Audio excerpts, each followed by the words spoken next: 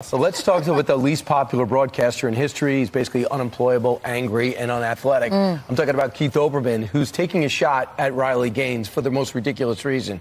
First off, this. Defining a woman equals ridiculous. This according to State Senator Megan Hunt. Remember that next time elections, next election, Nebraskans. So this is the dialogue that goes on a regular basis between your kids, between your sports, between your athletics. And now Keith Olbermann responds, can you just adjust reality and move past it? You sucked at swimming, said, this is talking about Riley Gaines. That's why you lost. Second team all-conference. Happily for nasty, stupid, unsuccessful, transphobic Riley Gaines, she has no reputation to ruin, which is insane. For one thing, Keith Olbermann's never accomplished anything athletic in his life. This is a Division I athlete who is all SEC first team, 3 SEC titles, the second place finish nationally, and almost qualified for the Olympics, actually competed in the U.S. trials for the Tokyo Games. Out of all the things to go after Riley Gaines, you cannot go after her success as a swimmer.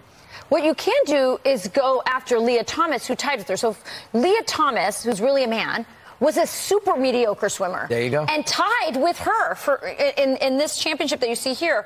And then the NCAA said, even though they were tied, told Riley Gaines in that picture, when they had to take the podium, they said, we're going to let Leah Thomas, the man, take the podium, not you. And she said, why? I tied with him. Why can't we both stand on? They said, we can't tell you why.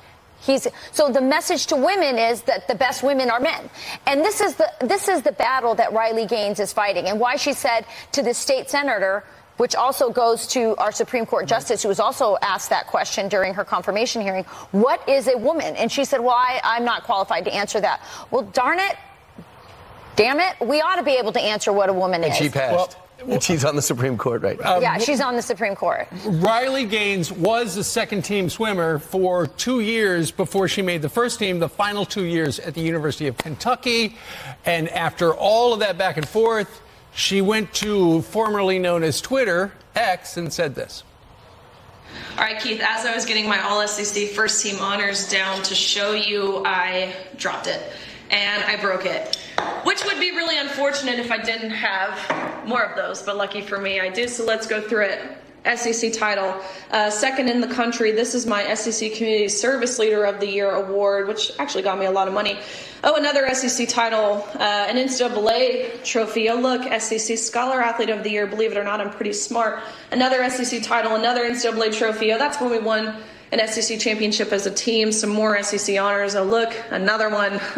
That's when I broke the 200 butterfly record, the SEC record, which I still hold, making me one of the fastest Americans of all time. And so, Keith, I would be really sad if I broke this trying to prove a point to an old man who can't even seem to keep a job. But I've got more of these, so I'm not. Thanks, Keith. It's unbelievable. That was great.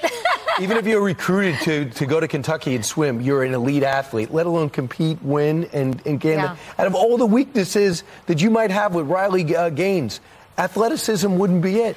He's actually lost his mind. I was just going to say, this ideology has warped so many people's mind. When you can't define what a woman is, that you're willing, in order to defend men taking over sports for women, you're going to demean a woman in all of her achievements. None of this makes any sense. And, you know, I just think it's, again, I love that it's upside down world. No, I love that she put the clown face. We are in clown world.